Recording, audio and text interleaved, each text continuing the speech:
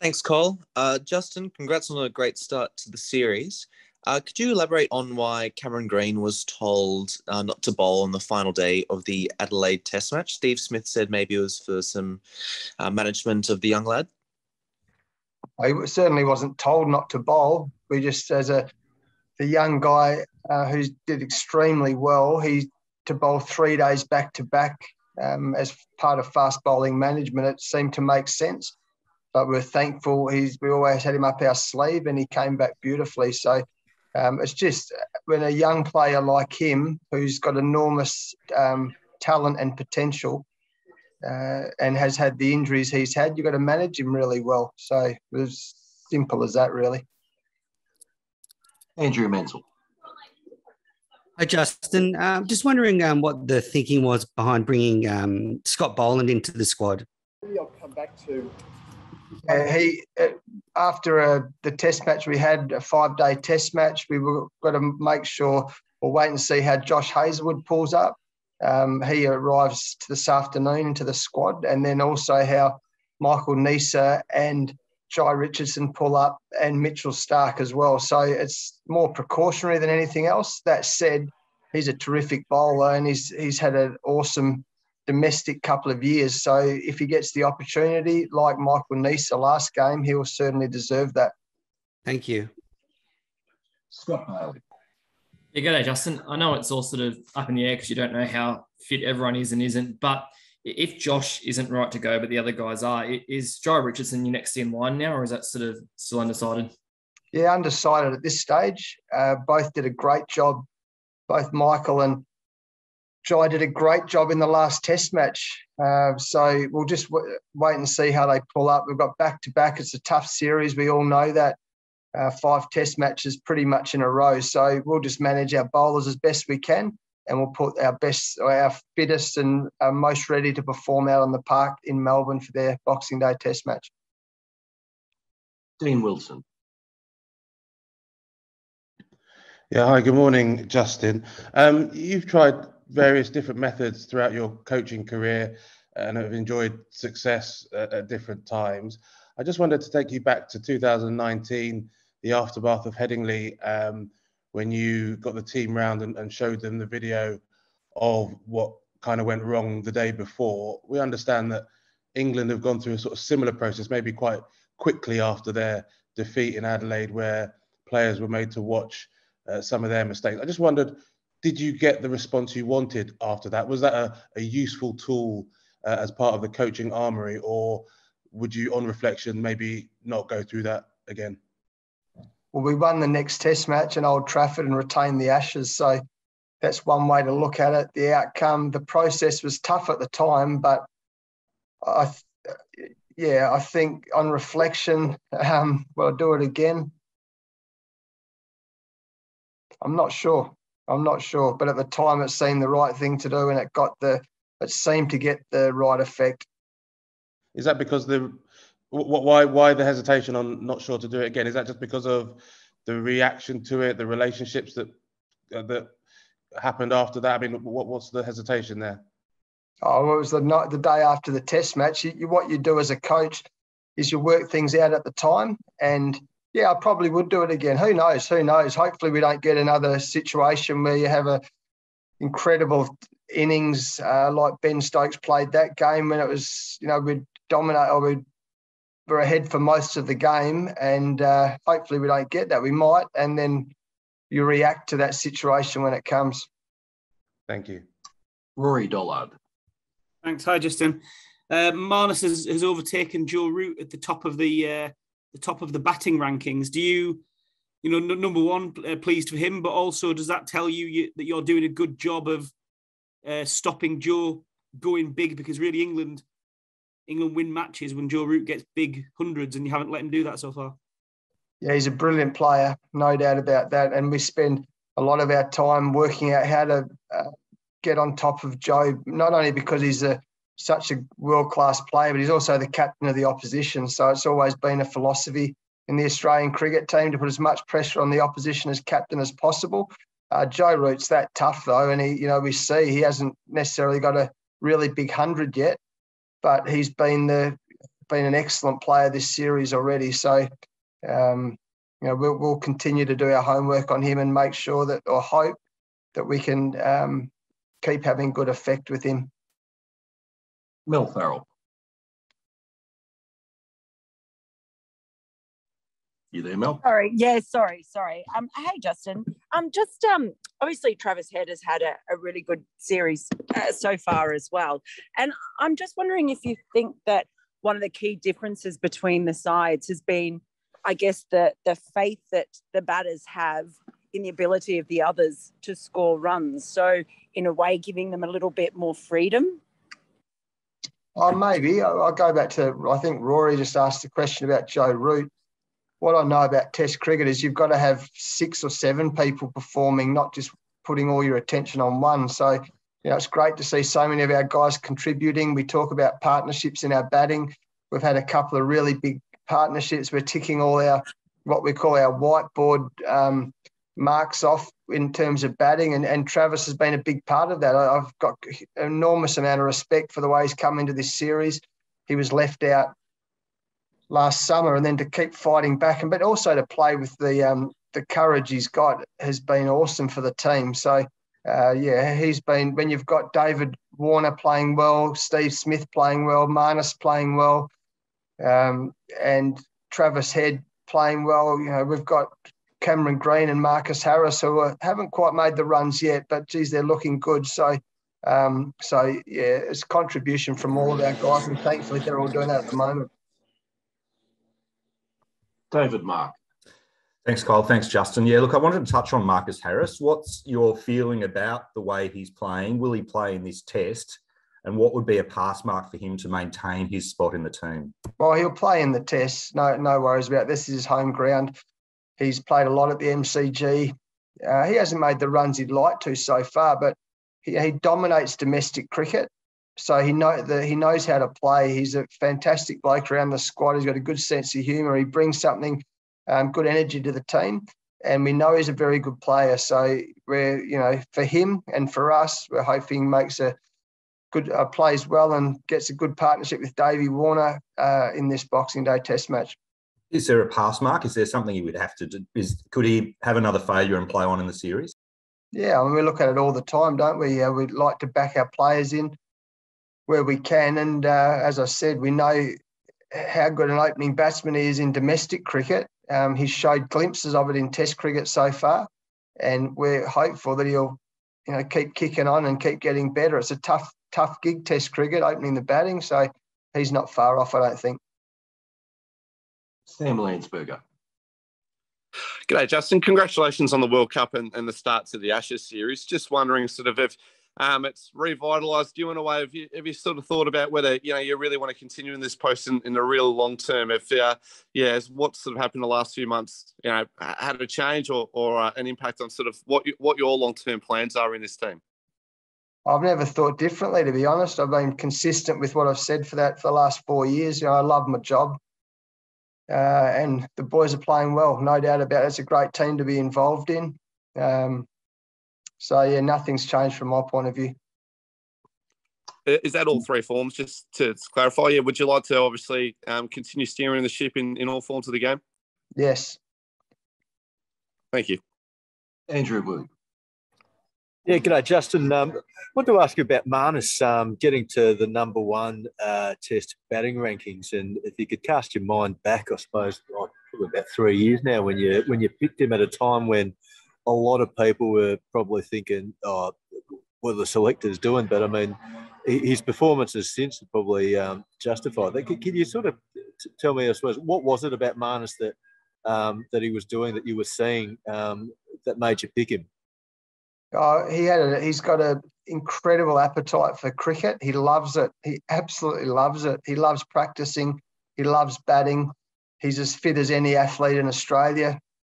And he's just a terrific bloke to have around the team. I also knew he had a very good batting coach in Neil DaCosta, who's worked with Michael Clarke and Phil Hughes in the past. And they're all the ingredients. That people who have got that energy and love for the game, who have no doubt got some natural talent.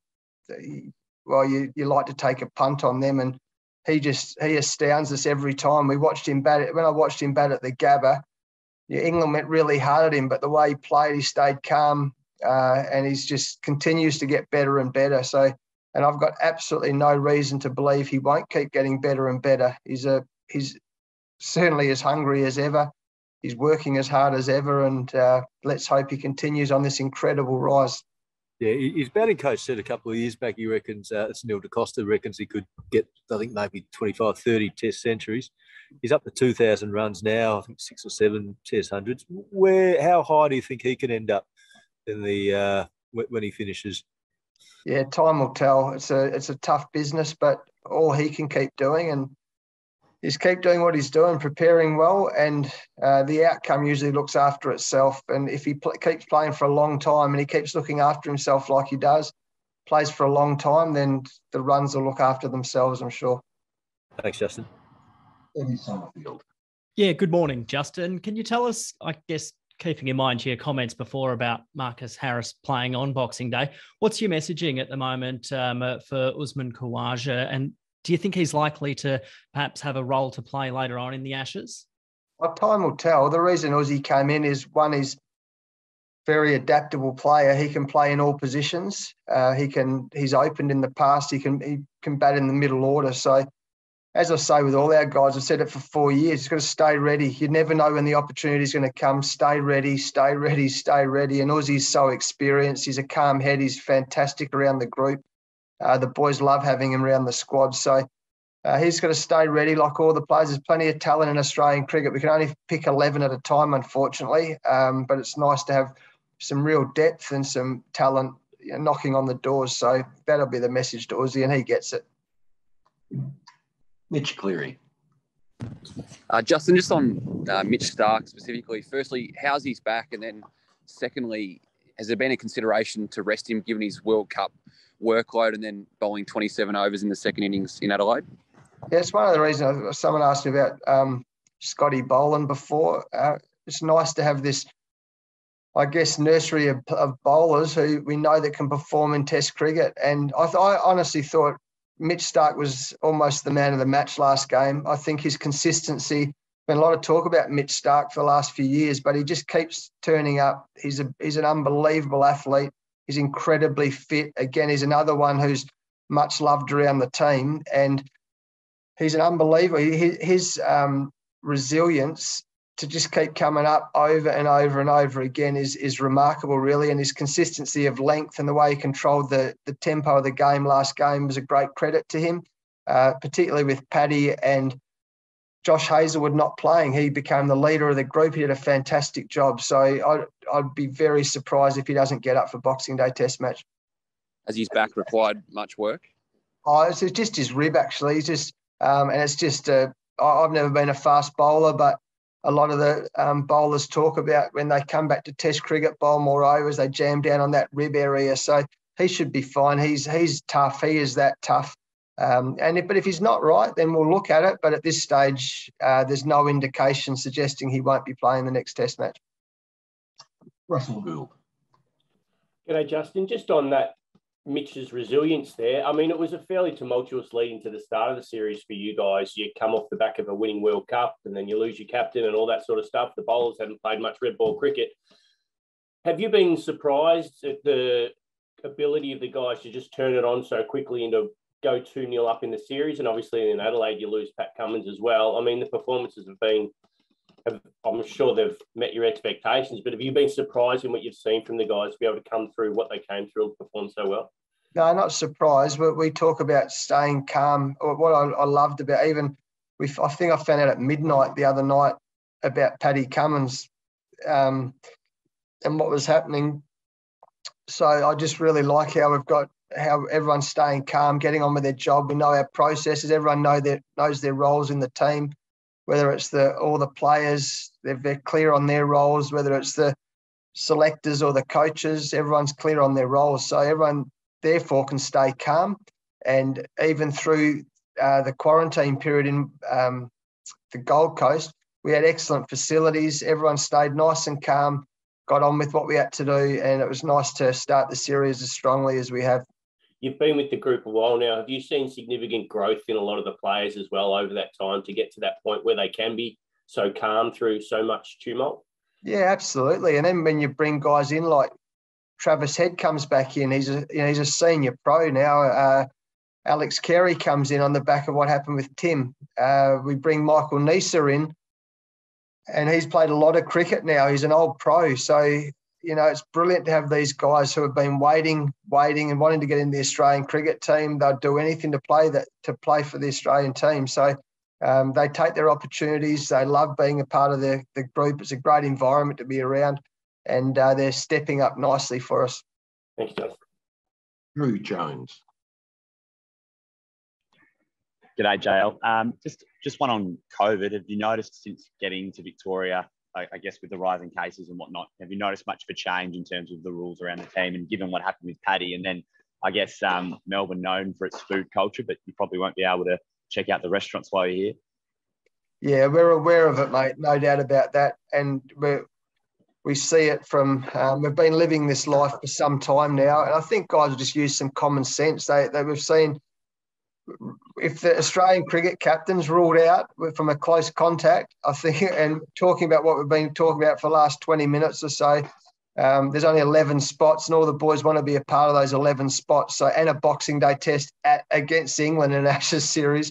I think they'll be using their common sense. It's a shame but hopefully one day we'll get back to what we call inverted commas normal living. But at the moment we're doing our best to, as I said, stay calm, enjoy the experiences we've got, and live within the current climate. And just a really quick one on Josh Hazlewood. If he wasn't right to go in the test, would there be any consideration to be letting him stay in New South Wales and having Christmas with the family? Yeah, he actually chose to come to Melbourne. So because he'd organised he thought he was going to be here, so he'd organised his Christmas around being in Melbourne with his girlfriend Sharina. I think she's got some family in Melbourne, so that's why some of the guys went back to Sydney. Every opportunity they get to be home, it's like a day at home's like a week's holiday, really. So they spend so much time. But it was Josh's preference to come to Melbourne, and we obviously honour that preference. He's one of our senior players, and we're looking forward to seeing him this afternoon. Thanks. Scott Bailey. Hey, JL, just interested from your experience, mate, as a player, as someone who obviously was made out like their spot was under pressure a fair bit. In the last couple of days, obviously you're public support of Marcus this morning. Travis Head said it after day 4 in Adelaide, Steve Smith after day 5. How important do you think that is? You know, because I know it was something you spoke about as far as what Steve Waugh did for you when your spot was talked about. Oh, it's very important. It's nice to know people have got your back. That's absolutely probably one of the most important things in life, actually, knowing people have got your back. When my experience, if that's what you're asking, when Steve Waugh or Ricky Ponting or Mark Taylor or Alan Border said you're in the team, you feel like Superman. And I said that a few months ago, but you feel like you're important to the team. And Marcus Harris is important to the team. He's an opening batter. He's an out-and-out opening batsman. It's something that we've talked publicly about and privately about really cementing, not just for the short term, for the long term, our opening partnership. I think it's very, very important. We've chopped and changed a lot over the last 5 or 6 years, and that's testimony to that is how many opening partners Davey Warner's had in his career. So certainly one of the building blocks of a great team is the opening partnership in the top 3, and we're determined to get that right. Roger Vaughan. I think you might be on mute, Roger.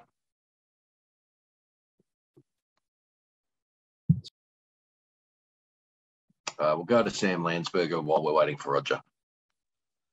Justin, there was a question off the top about Cameron Green. I'm just wondering, are there some specific numbers about him? Is there a set number of overs he can bowl per innings, or no? No, there's not. And it seems to be a lot. I'm surprised there's been a lot being made of Cameron Green. I thought what we saw with his bowling was that exciting last Test match. I mean, I've watched him since I think he was 17 or 18 play, but he's had a couple of stress fractures in his back. He's only 22 years old, and if you look at the research on young fast bowlers, you got to look after them, but there's certainly no numbers.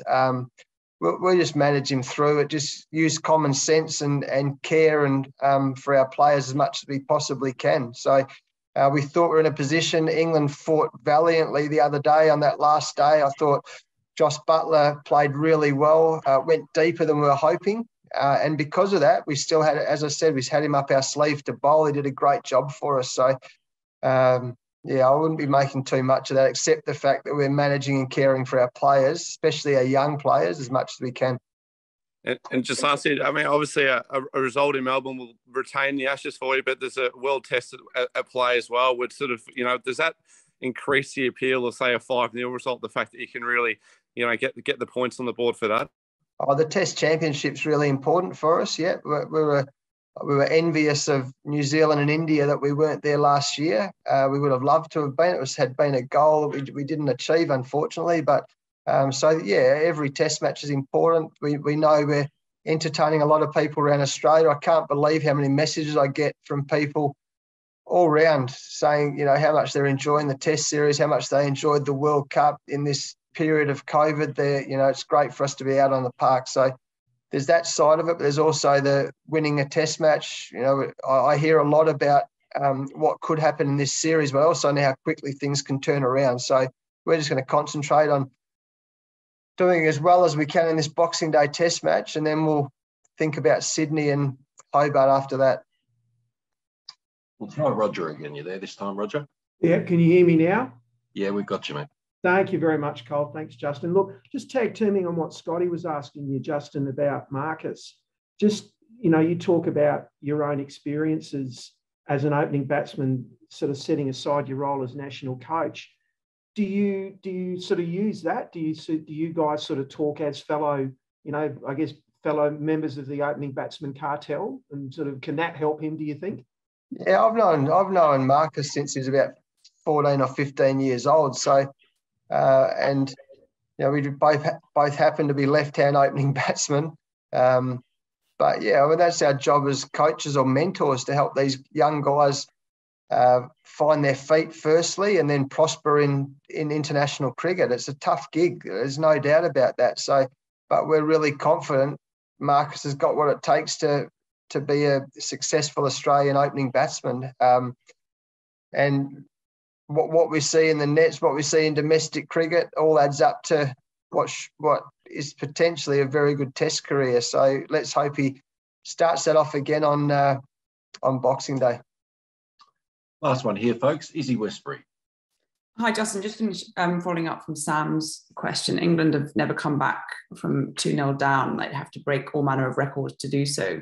So as the opposition team, what does your focus then turn to? Is it just one match at a time, or are you thinking about the series as a whole, and that 5-0 kind of in the prospect? We haven't talked about anything like that. We obviously, we've focused, and I've said this publicly, after a World Cup and an Ashes, there's two sort of missions, if you like. The World Cup, we did it one game at a time there, and we were able to accomplish that result. And we're doing the same here. We'll just, as I just said, I know how quickly Test cricket can turn around. I know how quickly things can change, and everyone in the squad knows that and respects that. We respect Test cricket's tough. We respect England have got a number of very, very good players in their team, and it changes quickly. So the mission, if you like, was to win the Ashes in Australia. We've won 2 Test matches. We've got 1 to go, and hopefully from our point of view, that happens this Test match. Thanks, guys. Thanks to JL for joining us this morning. We'll finish it up there, guys, and we'll catch all you guys tomorrow. Cheers. Thanks, Justin.